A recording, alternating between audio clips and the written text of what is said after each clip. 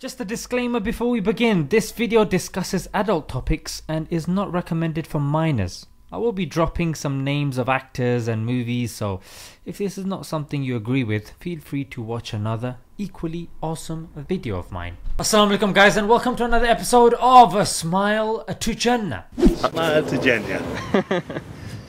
Alright guys, so I came across a very fascinating interview between a very famous ex-porn actress. You're watching, you're somebody that must be watching pornography. Hijab, please allow me, please, yeah? Who has decided to leave the industry and become a practicing Christian, and now she actively encourages people to leave the business and just find God, to be honest. With my relationship with my husband, he's the first man I ever did this with, but I waited until marriage to have sex with him. I love you. Before, it wasn't easy, but it's possible with God. And the person she's interviewing is called Nargis Fakhri. Now she is a model, a Bollywood actress, and she's even been in a Hollywood movie as well called Spy. And the actors that she's worked with in Bollywood range from Salman Khan, Imran Hashmi, Ranbir Kapoor, even flipping Snoop Dogg as well. In other words, she's certified. And in this interview, she was very open and she mentioned a lot of points that I think we can benefit loads from. And you know, you have a whole team putting all this stuff on your face and doing your hair, and then you're doing these shoots and you look amazing. And I remember coming home, taking off my eyelashes, my weave, like boob pads, everything, and I'm looking in the mirror, I'm like, who are you? Now this was actually very honest for her to say, because whenever we think of beautiful women, we think that's how they look in real life.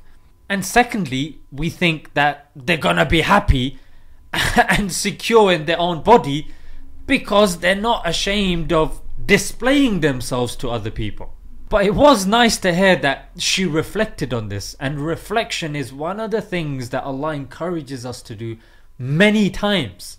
But the routines that we're in don't necessarily allow us to do that. And let's face it, adverts aren't necessarily going to make you secure, because their job is to make you insecure and make you feel like you're not enough, and their product will help you be enough. Even though I know the truth, I also got caught up in like, oh my God, I don't look like that girl on the magazine. This is what I look like. A lot of us, no matter how woke or knowledgeable we are, get affected by what we see.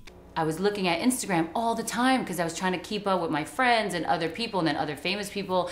And I was telling my manager, I'm like, oh my God, my life sucks. Look at these people, they're having so much fun. I just want to be there with them, or I want to be like this person. And my manager looked at me and she's like, girl, you think Rihanna's page, you know, it looks perfect, but you think she's always happy? And then she started pointing out other celebrities. She's like, look, everyone's in your situation as well. They're feeling the same things. They're just posting something fun. She's like, look at your page. We went out clubbing. You posted a party picture. I know that you were not happy there, but you made everyone else think you're having the time of your life. Here, Nargis admits the same thing. I mean, reminds me of the quote, whatever the eyes see, the mind believes. And that's why we're told to lower our gaze. So if we're scrolling down social media, we see attractive people, or we see people that are constantly happy in these provocative environments like clubs and wherever, these parties, we will think that these people are genuinely happy. But when you're constantly reinforce something again and again and again and again, eventually it breaks you down. Even if you got a rock and just a drop of water falls on it continuously. I mean, what is a drop of water compared to a rock? But if it keeps dropping and falling on it, eventually a hole will emerge.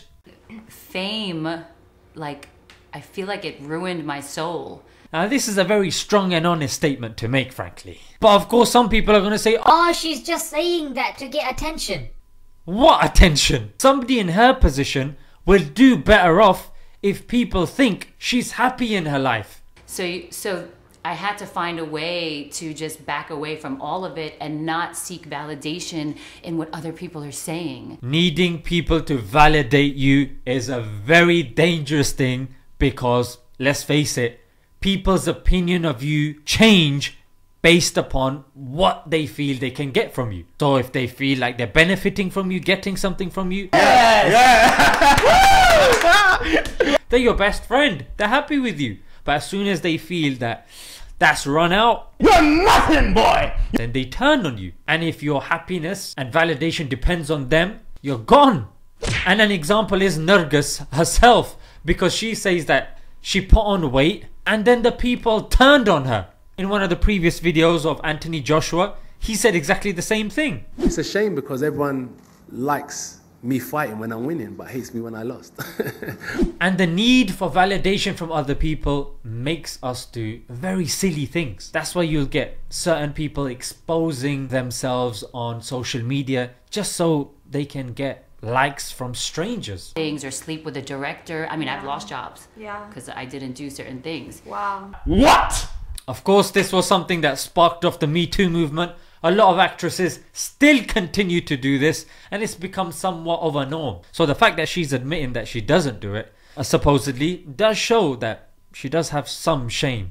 I'm not like so religious, but I do have that, like, it's like You have a it's my relationship. secret. Yeah. And it's very personal to me, and I think I talk to God a lot. That's brilliant, yeah, because this woman was doing some funky stuff. And the fact that she still kept close to God and didn't write off her relationship with God is commendable. Because a lot of us will go through a rebellious phase.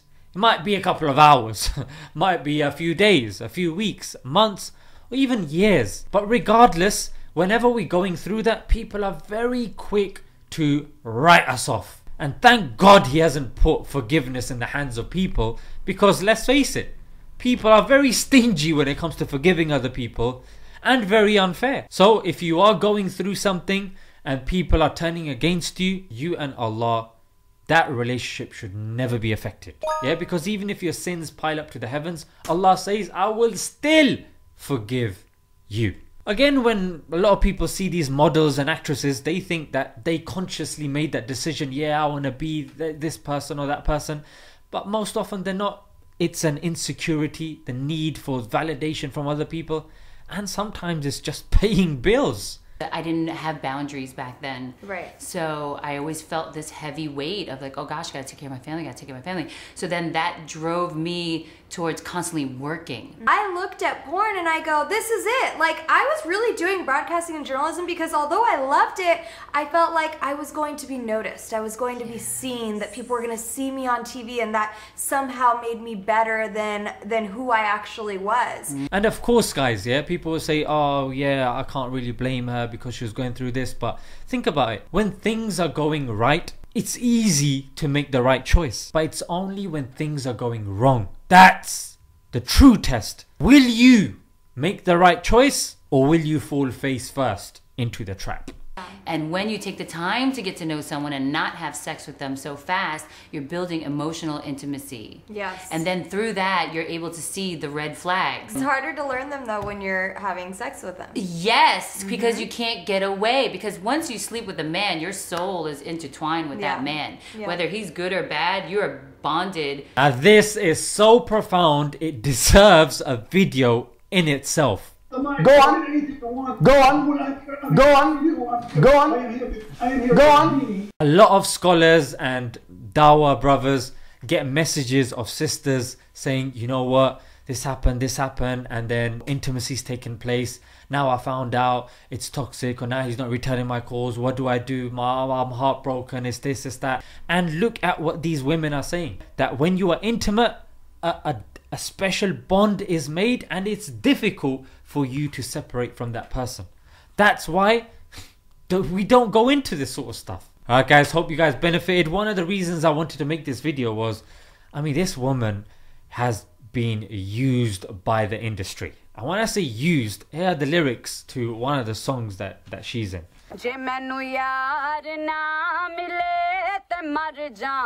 I mean, that's a bit excessive, isn't it? I mean, let's decipher the message. They're not even trying to hide it anymore. It's literally in plain sight. And to be honest, guys, being part of videos that objectify women and tell us that we can only achieve happiness through being in illicit relationships may seem innocent, but it affects millions of us in very serious ways. Now, it does seem that she clearly doesn't believe in what she's actually putting out there. even though I know the truth, I also got caught up in like... But seeing as she's, you know, playing with our insecurities and desires to line her own pockets. Because as for the rest of us, we can spend the rest of our lives trying to find purpose in finding that perfect partner that we've seen in her videos and movies. We may or may not get one, and then we are left heartbroken, depressed, maybe even hooked on antidepressants, intoxicants, and even suicide. I mean, marriages, when they don't work out because of the expectations that have been constantly fed into our heads through Bollywood and Hollywood and music and all of this stuff, eventually it is gonna affect your relationship.